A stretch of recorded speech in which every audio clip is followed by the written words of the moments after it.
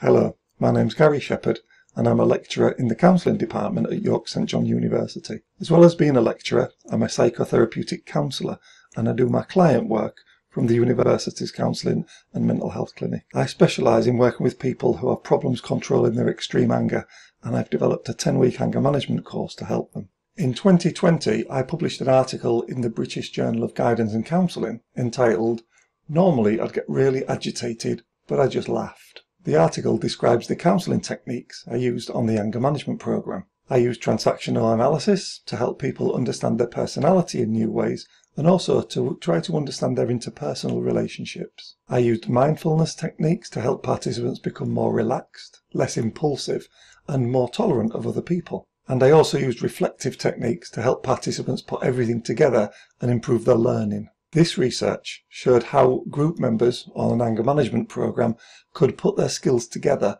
and start to develop, with the strength of the group, different techniques to try to overcome their angry behaviours. People who were able to successfully lower their anger tended to be the ones that could take the learning from the classroom and put it into their real day-to-day lives. I analysed the results of this anger management program using a technique known as IPA, Interpretive Phenomenological Analysis.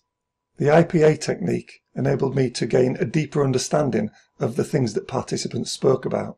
I use my research articles and their results in the classroom, and I find that it really helps undergraduate students on the counselling and mental health programme to really understand theory and practice in deeper ways. In the second year of the degree, for example, I take my students on a learning journey where I teach them transactional analysis, and I find that using the journal article as reference really helps to bring the subject to life. I also use my journal articles to help students in the second year understand what a literature review is and how to carry out a literature review.